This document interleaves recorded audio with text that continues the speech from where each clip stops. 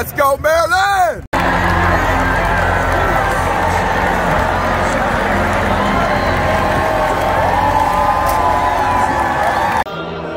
Good evening from College Park. The Howard band plays on behind us. They were pretty good. Howard football team, not so much. Maryland 62, Howard nothing. I'm Wayne Viener. That's Jack Rotherberg. This is the Big Dog post-game show. We'll get to Bruce back in the studio in a moment. Jack, did you see anything you did not like from your Maryland Terps? In a 62-0 game, there's not going to be much that you don't like. I'm going to mention two players. Jacorian Bennett on defense, he was absolutely amazing. He's been making plays. He made plays last week. He made plays tonight. He's going to be big for this defense this season. Also, Dante Demas. He's one of those guys who can just throw it up to him. He's going to go up there. He's going to make a play. And he's a great route runner as well. So he's a big-time player. Maryland used everybody they had, so it seemed. You mentioned that they played 6 tailbacks against 5 of them got a touchdown tonight. So that was good. No complaints. The only thing I know Bruce is going to bring up is they might have left Leah in there a little too long. They had some starters at phenomenal numbers. You mentioned Demas had 6 catches.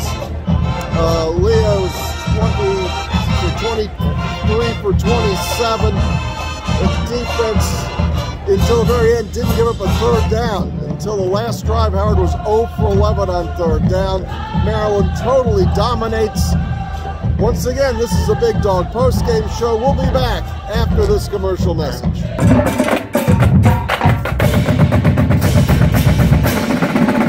Our clients have trusted us.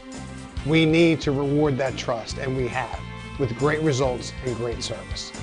Call the Big Dogs, the Jackledge Law Group.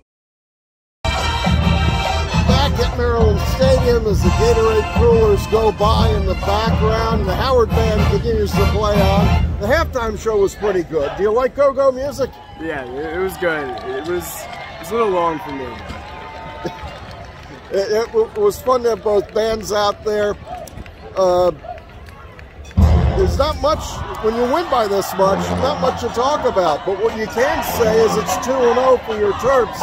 They go to Champaign, Illinois on Friday night. You can catch them on BTN. Illinois, they beat Nebraska the first time out. They lose to Texas San Antonio. They get pounded by Virginia today. Jack, where do you see this season headed? I think it's headed definitely in the right direction, especially next week. I'm excited to see Leah in his first away environment. As a Terp, he hasn't played away in front of fans, so I'm excited to see how he responds to that, especially it being a night game. It starts 9 o'clock, and we'll see if this offense can travel not playing in College Park. The defense, I think the defense can. A guy that we hadn't seen before, Tay Johnson, where's number 40?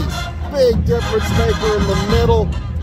Damian Robinson, the highly rated recruit from Prince Orchard, got a lot of run tonight. You have your Spraggins and the other new linebacker, 44, whose name escapes me for the moment. They look really good. I'm excited to see them in Big Ten play. A big if, and you're not supposed to do this, but if you beat Illinois, if you beat Kent State, you're going to have Iowa here with a chance to go to 5-0. Iowa beat Iowa State today. That's going to be a good one. That'll be Maryland's Friday Night Lights. For Jack Rotherberg, I'm Wayne Viener. Bruce is away from the microphone.